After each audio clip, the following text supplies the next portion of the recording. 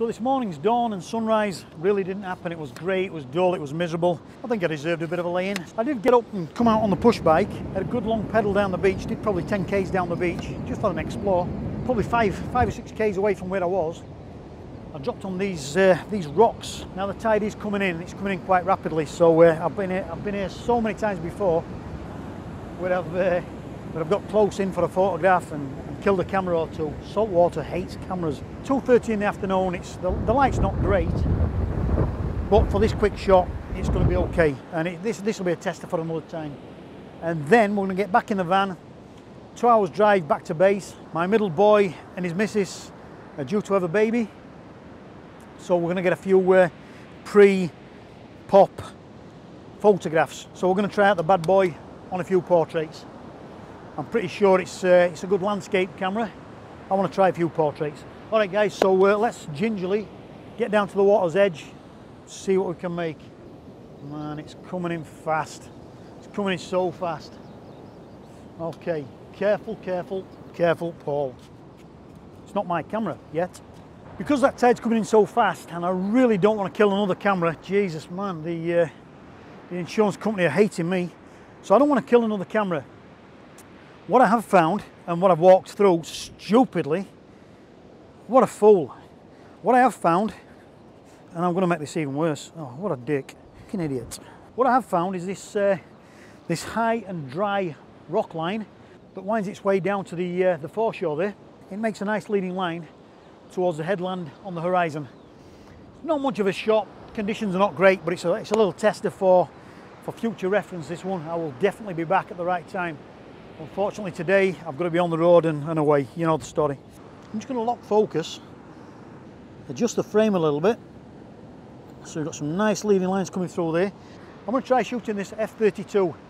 Focus is achieved, I think we're looking good. We've got a bit of surf coming in, dark slide out full again. You will learn eventually. I wouldn't bank on it, but you may do.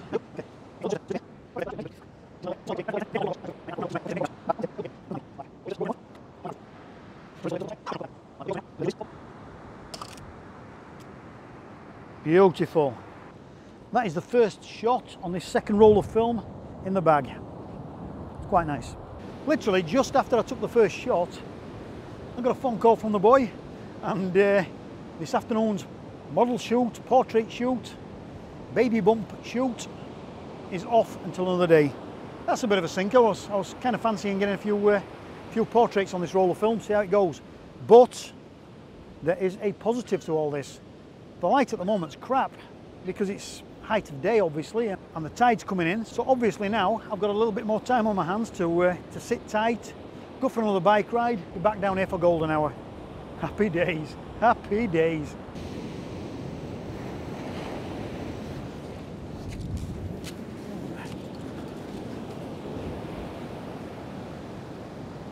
Yeah, time to move on.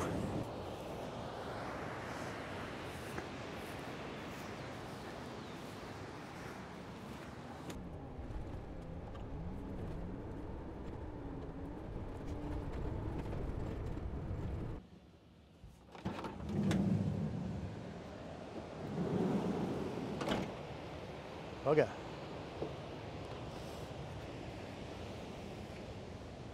2 hours away from golden hour, and it's grey hour actually. It's grey 2 hours by the looks of it. We've got a weather front coming through that's going to last for 4 to 5 days. So these are the best of the conditions we're going to get for the next week. It's really greyed up, it's really overcast. The tide's still quite high. Too high for me to risk getting down on the beach and playing with this beautiful, beautiful camera. Looking out onto the horizon, the focal point of the shot, Cape Turn again. It's quite hazy due to the sea spray. We've got some milky, very, very milky sunlight at the moment, and I don't think it's going to get any better than what it is now. But I'm going to stick here, why not? I reckon another hour, I'll be safe to get down on the beach, take the camera down, and hopefully not drown it. Given that the light is pants, what bit of sun there is fast dropping down behind that headland, and the tide's not gone out far enough yet. We keep getting the odd surge that would completely take out myself on my camera. Oh, not my camera, it's not my camera yet. Well, I'm waiting for the tide to recede enough. I'm going to get a shot from here looking back towards the headland, and you've got the headland in hazy mist. You've got these grasses in the foreground, and you've got the sweeping gravel road snaking away into the distance. And I think it just shows what a sort of wild and rugged and out on the edge kind of place this is. And you've got the wild surf pumping and doing its thing out there, and it's doing it down there, not up here, which is perfect. All right, guys, shot time. I'm looking at f11, 15th of a second. And to be honest, this is going to be quite a nice shot. I think this shot's going to be wasted on the Ektar 100, to be fair. It probably suit a black and white shot, this.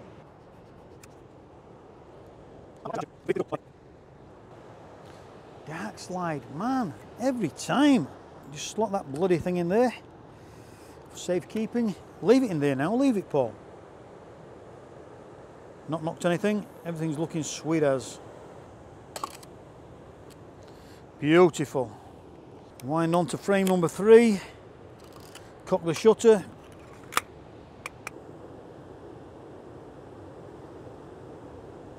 And I'm just going to shoot this, just as the tide recedes there. Just going to make a shot out of that. It looks quite nice.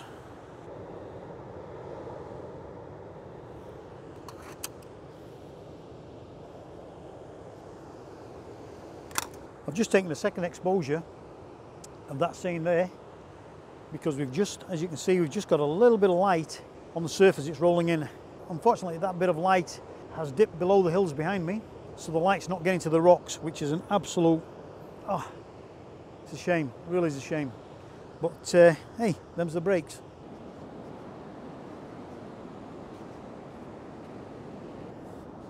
Now I really am wanting this shot, but I really am wanting to not drown my camera. Not my camera, it's not my camera yet. I'm going to set the camera up, f11, quarter of a second, make a bit of a dash, get in position and get a real quick shot, and then get out of dodge.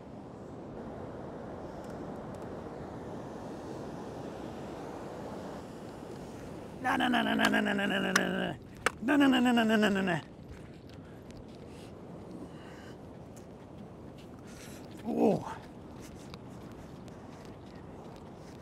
Yeah, didn't quite get the shot off. Bloody thing. But I tell you what, it does look nice down there. Jesus.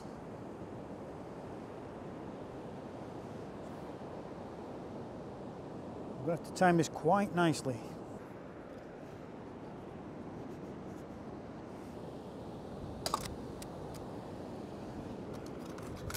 Yes! Get the smeg in! Lovely, lovely, lovely.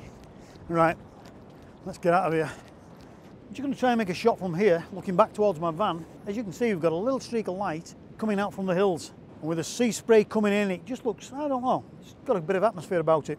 How it's going to come out on film is anybody's guess. But I like it. I do. I like it. It's pretty funky to me. We're going to shoot this at f8. And that's going to give me half a second, give or take. That does look nice. Let me just try and make sure everything looks okay in there. Half a second, f8.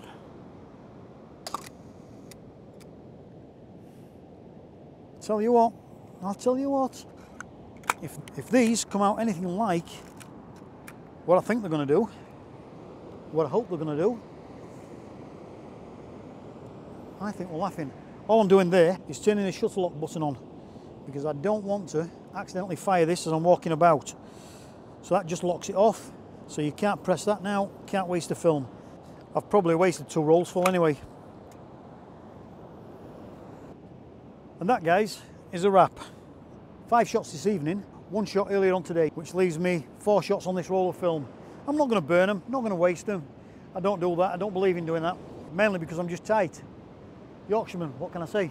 So what we're going to do, we're going to save those 4 shots for another day, and we'll say farewell to this absolutely glorious, beautiful, wild piece of New Zealand coastline.